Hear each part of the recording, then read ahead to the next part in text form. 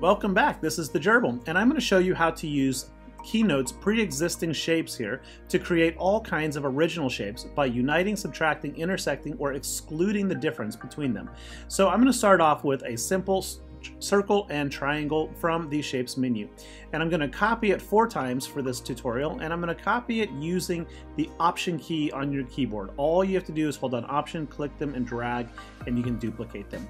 Now this is a really useful tool. If you're familiar with Adobe Illustrator, it works very similar.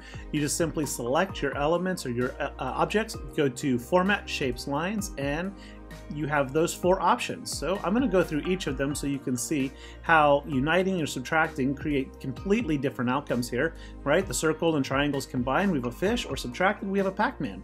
I'm also going to do the intersect and then exclude so you can see how those work. And with these, you can create all kinds of original, beautiful compositions. Thanks for watching.